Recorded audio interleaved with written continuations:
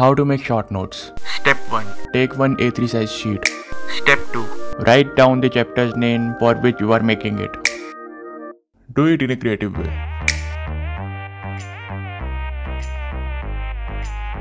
Step 3. Take out your notes and highlight all the points which you want to write on your short note.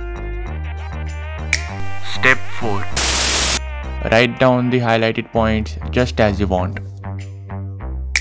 Bonus tip. You can refer to a handbook or the handbooks or the short notes of your seniors. I have given the links to these books in the description. You can use those links as it will benefit me too.